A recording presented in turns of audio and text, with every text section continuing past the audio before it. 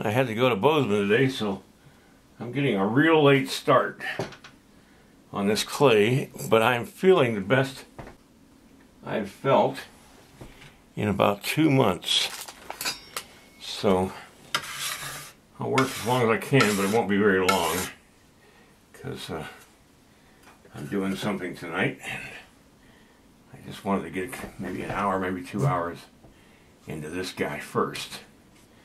But anyway, I'm going to make a wrap on this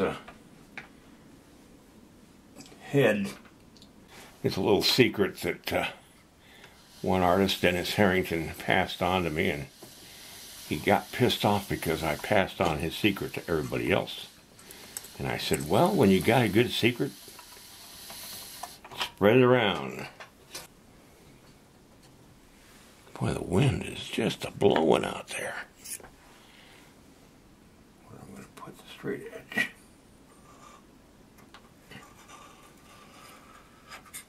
I'll now put that strip up and over the head of the warhead, or the war club, and do it twice.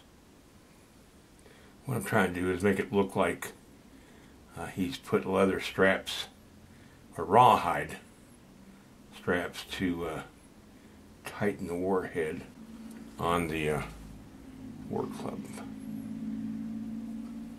There we go. Now,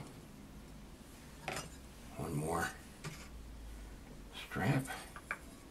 I'll do that a little bit more. It makes it look like it's been wrapped, and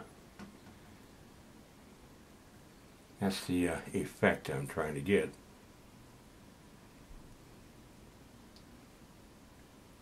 I'm not making a really elaborate war club. If I'm going to have a war club, I don't want it pretty, I want it functional. I want it to take down the enemy. And so, I would think that it would be just a little less,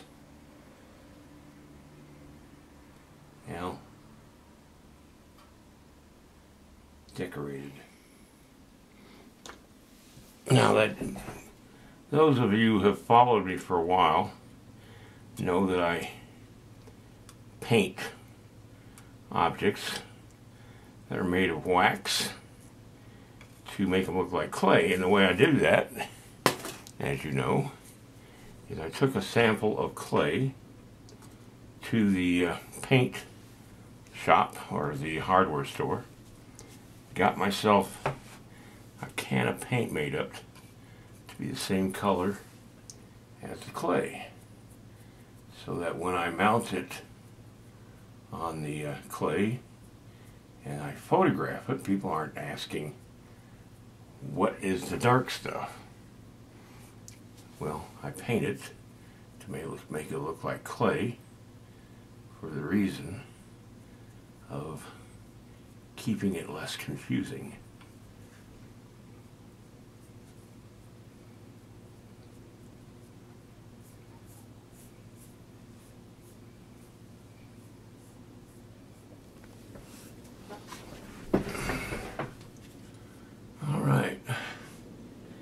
Now, I'm going to cut off this arm so I can work on this hand.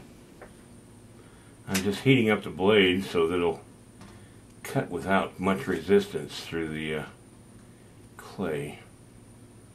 Because I want to be able to put the arm back on when I'm done. Now, this is a true form armature, as you probably know, if you watched this from the beginning. And you can take the arms off.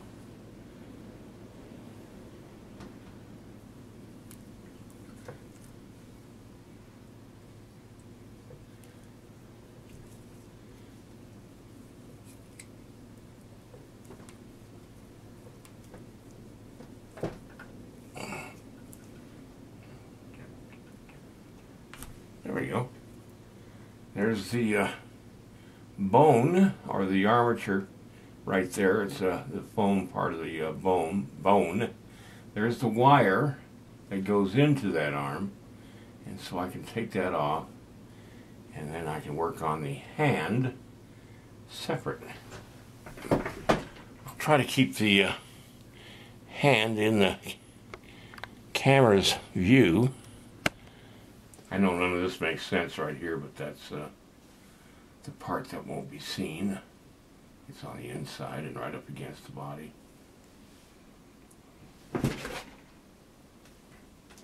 That's one of the beauties of true form armatures, is you can take them apart.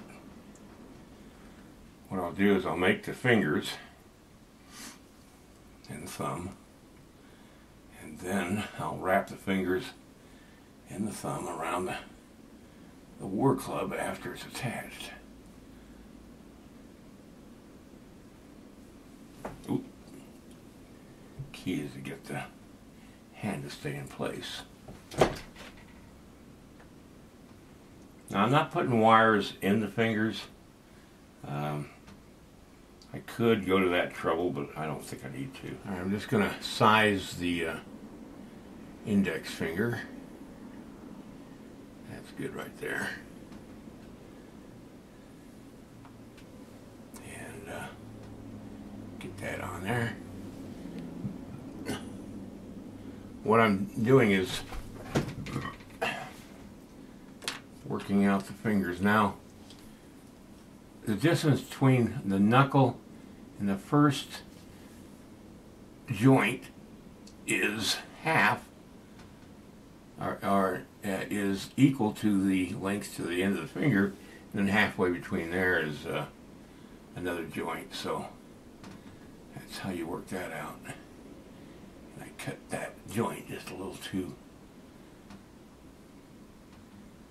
high and low. I mean, you don't want to have one finger too thick, another finger too thin. And see, when I turn this hand around, I'll work on the knuckles and stuff like that.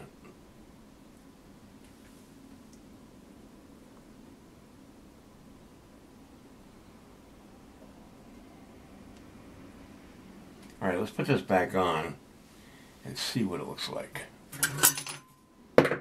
The war club is dried completely, and now let's take the arm, and slip it back on the armature. There we go. I think what I'll do is pull it away, put the war club in his hand,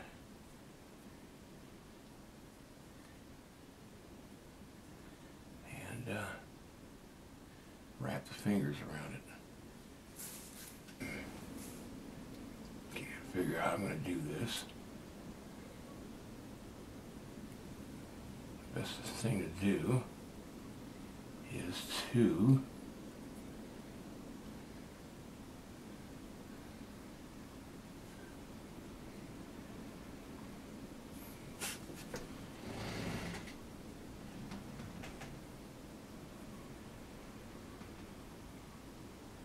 key is not to give up. The key is to stick with it until you work it out. And I may not be able to, but at least I tried.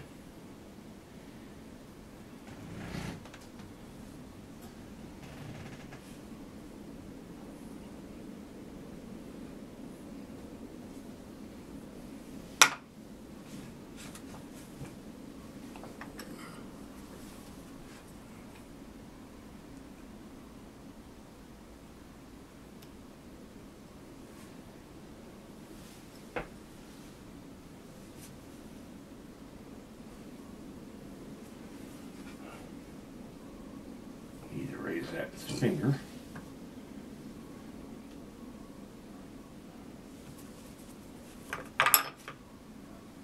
Get that rag out of the way.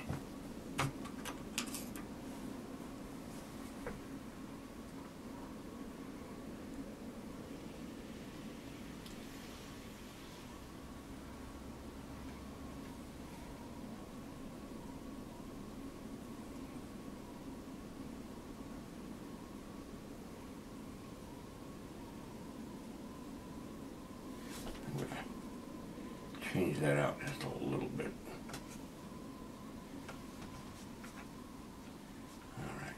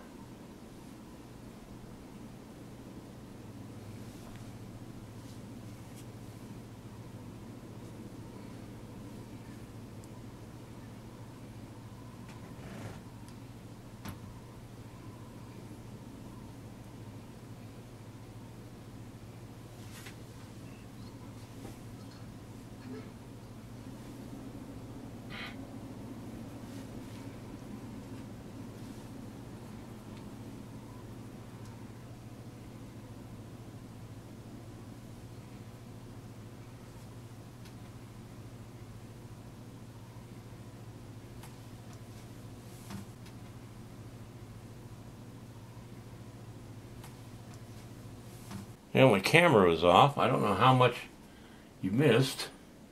What I do is I thickened up the forearm, and because it had to match the size of the hand, and it was just a little too thin for that. Didn't worry about the muscles, just the shape, because it's all going to be under shirt anyway. And I've got the weapon anchored, so it's not going to go anywhere. And just shape the leg around it. But I think it looks pretty good. It shows a weapon in his hand, and I just got to work on his hand to make it look more like a hand.